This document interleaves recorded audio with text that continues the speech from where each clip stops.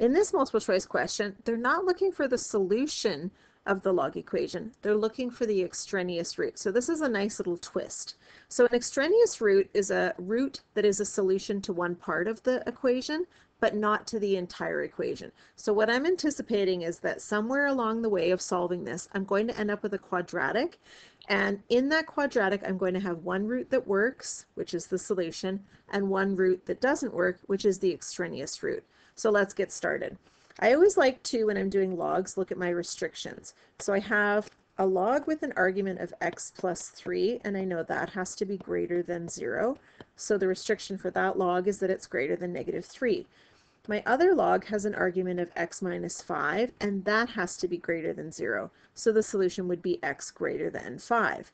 So I always choose the bigger of the two, so the restriction that satisfies the whole equation is that x is greater than 5.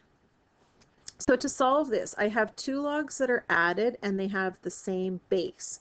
So I can combine those as one big log by multiplying the arguments together. So x plus 3 times x minus 5 equal to 2. So let's simplify my argument by applying the distributive property.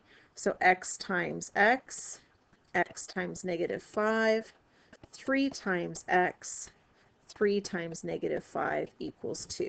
So log base 3 of x squared minus 2x minus 15 equals 2. So I have a nice log equation now, but the solution that I'm looking for involves me solving for the argument. I can't do that with the log form, so I'm going to switch to exponential form. So I'm going to use the circle of logs. 3 to the exponent of 2 is equal to my argument. So 3 squared equals x squared minus 2x minus 5.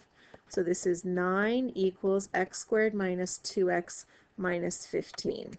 So subtract 9 from both sides, and I get 0 equals x squared minus 2x minus 24. So I do in fact have a quadratic.